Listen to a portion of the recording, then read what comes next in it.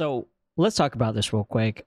First things first, I want to know right now, type in the comments which you think is which is path tracing, which is Lumen. So A or B real quick, and then we'll talk about this and kind of give you the answers. So as you all know, 5.2 came out last week officially, and the city sample was updated to it. And in 5 and 5.1, I tried to use path tracing in the city sample demo. Well, good news is that as far as for me, obviously my experience right now, I was able to finally render in path trace mode, which is amazing. Obviously, I had to take all of the cars out. I was only left with 2 cars that I added manually. And that's good news, because before in 5 or 5.1, I would crash every time I would turn on path tracing. So definitely a start that we're actually able to make movies in the city sample demo with path tracing on.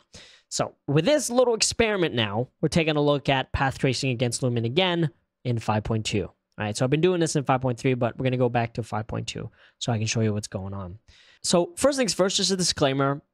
This little issue right here that you're seeing, there is actually bolts on this 3D model that caused this issue. All right, so you can see it in both A and B. All right, this one is a little bit of a sparkle, while the other in A, it's just a lot of ant noise. And another thing that I need to mention is that the mirror, the windshield right here, is a different material than the windshield for this one right here. Path tracing and Lumen, they work differently when it comes to windows and windshields and things like that. So I wouldn't really, it's not really an apples to apples comparison if you look at the windshield only. But that being said, A is path tracing, and B is Lumen hardware ray tracing, hit light reflections, maxed out for everything maximum, rendered at 1080p on both of these. Now, what's interesting again, in the path trace mode, I only sampled this at 756 samples per pixel. And surprisingly, even without the denoiser, it looked amazing. As you all know, I turn off denoisers whenever I'm rendering in path tracing. I just don't like it. It mushes it up. So on the left side, that's only 756 samples per pixel. So on the left side, this entire piece, which is 800, it was supposed to be 960 frames, but I was still getting crashes in Unreal Engine 5.2 path tracing. So it rendered like 860 frames in 8 hours for the path tracing at 1080p at 756 samples per pixel. On the right side, Lumen, and we'll play this back so you can kind of see it. On the right side, Lumen, hardware ray trace, maxed out, hit light, bounce, and stuff like that. That rendered in 12 freaking minutes. So here's the difference right here. And again, you see the little sparks in there. I'm pretty darn impressed. Because even though Lumen still gets a lot of these little weird ant shadow dancing thing on the ground, and mainly you can see it on the, if you look at the actual garage right here, you still see a little bit of wonkiness. I think it's on the last shot. Now, even though Lumen still kind of looks a little wonky, as you can see right here, we're getting a lot of anti-aliasing, what it looks like.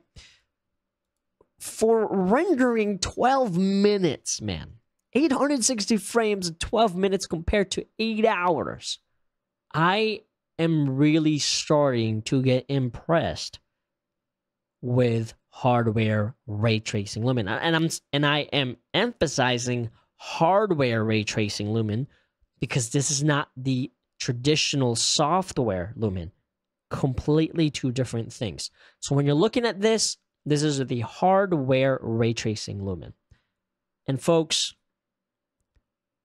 it looks pretty good. Okay. It's starting to really look nice. I mean, don't take my word for it. Just look at this, all right? Tremendous improvement. It's getting pretty darn clean, starting from 5. I think it was last April when Unreal Engine 5 came out, when I opened the city sample demo.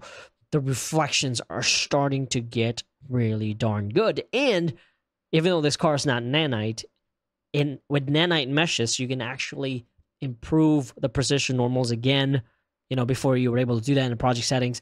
for cars and stuff. But since this isn't nanite, the car isn't.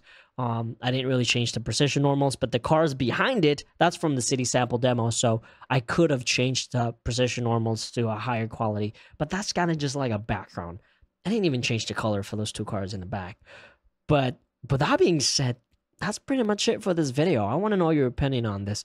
But 12 minutes compared to 8 hours of render time for stuff like this, without any humans or anything like that, mainly for car commercials.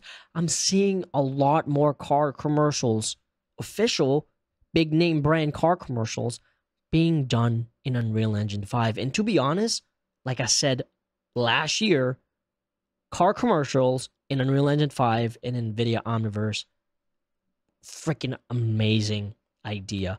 And that being said, I am actually just about done with my car commercial in Unreal Engine 5 course, where I teach you how to animate and create a movie inside Unreal Engine 5, you know, kind of like the videos I've been making lately. But yeah, that's pretty much it for this video. Let me know in the comments below what y'all think, and I'll see y'all in the next one. Peace out.